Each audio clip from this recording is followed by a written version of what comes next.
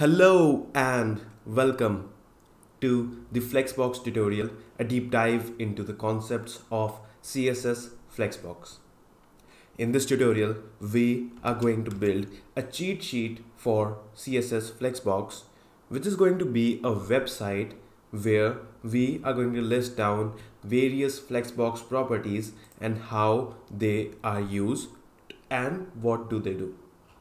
A special thanks to W3 Schools. They have an amazing documentation on Flexbox and I got a lot of ideas from here. So special thanks to the awesome content in w3schools.com. Let's get back. If you want to see the website in action, you can go to theleanprogrammer.com/flex. Here in this website, you can always refer to this website whenever you face any doubt with CSS Flexbox. Getting back, let's discuss what all we are going to discuss in this tutorial.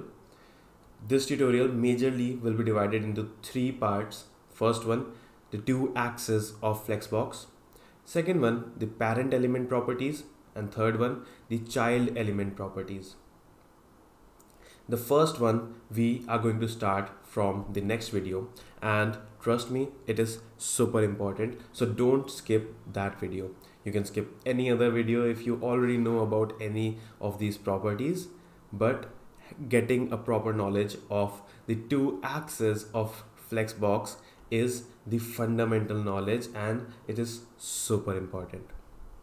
So before we end this video, let's quickly get the boilerplate. So go to this repository, github.com/theleanprogrammer/flexbox-boilerplate, and just download the source code from here. If you have some knowledge in Git, you can clone this repository as well. Otherwise, you can directly download this source code using here. Just click here and then download zip. So again, the name of the repository is, the name of the org is The Lean Programmer, and there github.com/theleanprogrammer/flexbox-boilerplate. So I'll just clone this repository very quickly to my local directory. I'll open it in command prompt, git clone and the repository.